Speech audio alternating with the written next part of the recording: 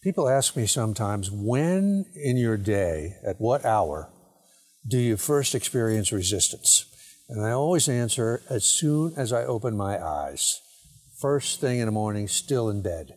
And when I say resistance, I'm talking about the force of self-sabotage, of procrastination, of fear, self-doubt, anything that will stop us from kind of pursuing our dream. And it just seems to be a law of nature that as soon as we leave the sleep state, we're in it. So this is one of the reasons I think why a lot of people who are successfully pursuing their own dreams advocate getting up first thing in the morning and engaging this. You'll see on Instagram Ryan Holiday, when he talks about his stoicism, he always advocates getting up in the morning early. Jocko Willink says it, Joe Sena of the Spartan race.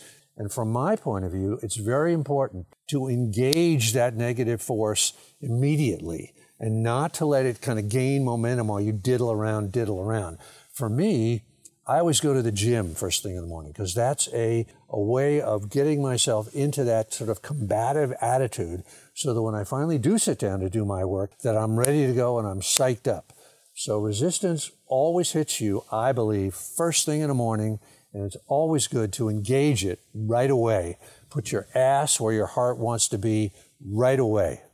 Look, I'm no expert on morning routines or anything like that. I can tell you what I do. I like to get up in the morning and then go do something that I don't want to do. Yeah, get up and go do something that you don't want to do.